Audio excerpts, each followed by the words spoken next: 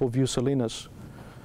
But between San Francisco and Los Angeles, Salinas has that potential to stand out between those two cities.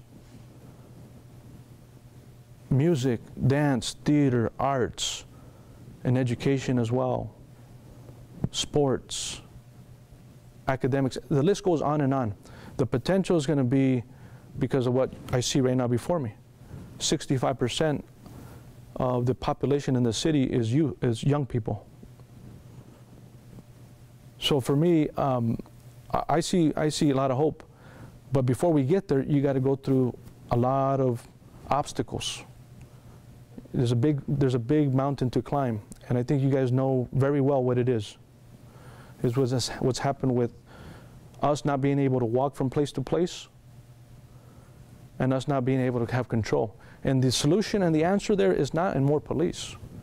They already have 60 or plus % of the budget. You want to give them 100% of the budget? We can do that. It's still not going to stop. It's going back to the beginning, the root of it. And that can be done. But there is no strong will or leadership. People are very afraid to speak out here. That goes back to John Steinbeck when he would write these books that are very telling. Matter of fact, got him kicked out and banned out of here because of what he exposed. You remember the industry that did that to him?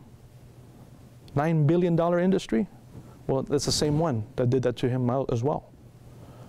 You start telling the truth, speaking boldly, and start pushing policies to help in everything that you asked about, housing, education, business, you become a target.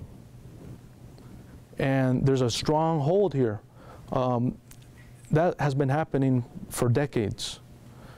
But now I think that can change with you becoming more involved in voters, registrations, and get the vote out as well.